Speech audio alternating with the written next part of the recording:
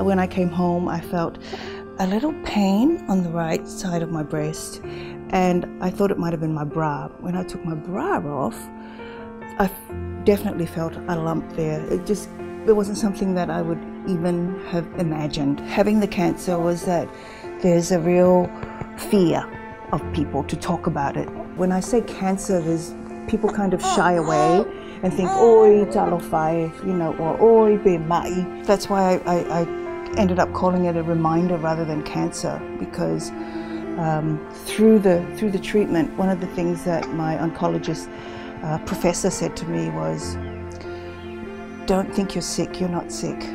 You just have cancer. Are you working? Yes, I am. Then keep working, don't stop working.